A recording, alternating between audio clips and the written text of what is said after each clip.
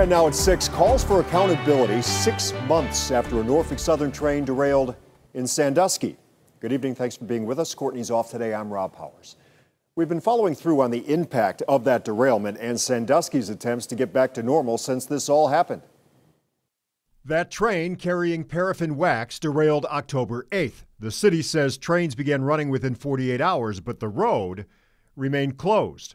In January, leaders expressed frustration. I don't think the railroad's a real good partner. In mid-February, we were there as one lane of the Columbus Avenue underpass reopened. And now, 6 months after that derailment, the other lane is still closed. Norfolk Southern continues to promise they're going to fix things, and they simply haven't stepped up. News 5's Jesse Schultz was there today as Senator Sherrod Brown called for accountability.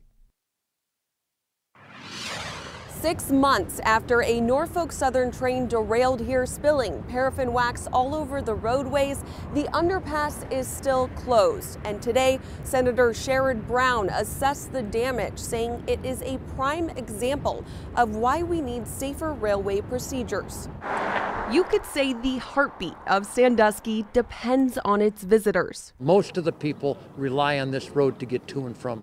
And with a main artery pumping those visitors to and from the city severed, the impact has been severe. It's been horrible for businesses, it's been horrible for residents, it's been horrible for tourists. Dick Brady, Sandusky's city commissioner, says they tried to get Norfolk Southern to help with Columbus Avenue, but weren't getting much response. So they hired a contracting firm themselves, estimating the total project cost about $750,000. We were so frustrated with the vague response or lack of response from the railroad. He says it wasn't until East Palestine occurred that Norfolk Southern began returning their calls. It's unfortunate that it takes that kind of a crisis to get their attention. And when politicians like Senator Sherrod Brown started seeing a track record of railway derailments. They have great lobbyists, they have great PR operations, they got away with far too much, and the public always pays. Thursday, Senator Brown toured the site of Sandusky's derailment and talked to Sandusky officials, saying this is why his bipartisan Railway Safety Act bill needs swift passage. Fewer accidents and safer workloads and more accountability. Adding he and Senator J.D. Vance will continue to pressure Norfolk Southern to step up and help clean up the communities they have left in the dust. The city has expended a good bit of money. We will make sure that Norfolk Southern pays them back for every dollar that the city taxpayers have spent. A spokesperson for Norfolk Southern tells me they have been in constant communication with Sandusky officials and are committed to reimbursing the costs, adding the city has yet to invoice them for it.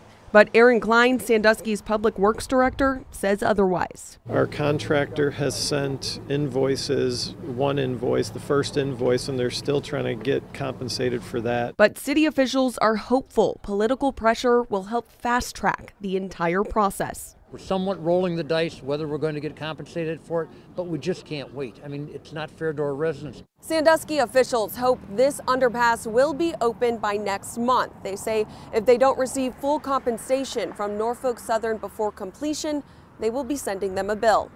Reporting in Sandusky, Jesse Schultz, News 5.